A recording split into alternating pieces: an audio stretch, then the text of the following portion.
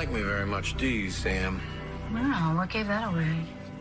Look, I am not Britt's biggest fan, but you did trick her into a relationship to find that necklace. That necklace was my birthright, okay?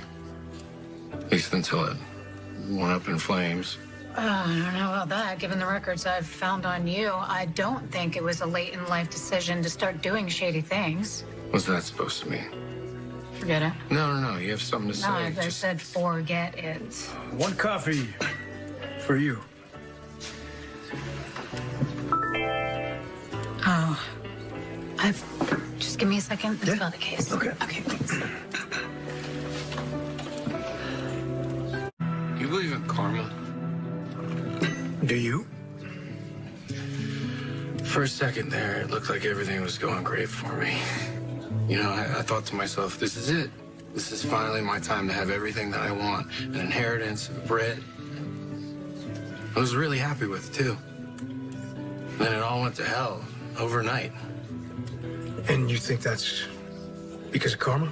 Probably. All right, well, tell me this then. What could you have possibly done to deserve all that? Why? These are too important to me. You know, I'm selfish, greedy. There was nothing wrong with you wanting that necklace. Nothing except I tore the ticket with my family.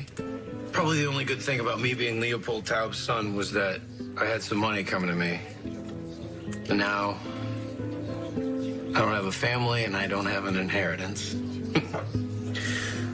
Well, you got me and my little brother. Oh, you're gonna play the Leo card? Yeah, I'm playing the Leo card because he's pretty literal, man. And he probably can't leave town until he wins some kind of riding trophy or medal or something like that. You and Leo might be the only people that would miss me. And it might not be great for you if I stayed. What up? You might not have given me a second thought if I hadn't crash landed in a Brit, but our friendship meant a lot to me when we were kids. Yeah, man, same here.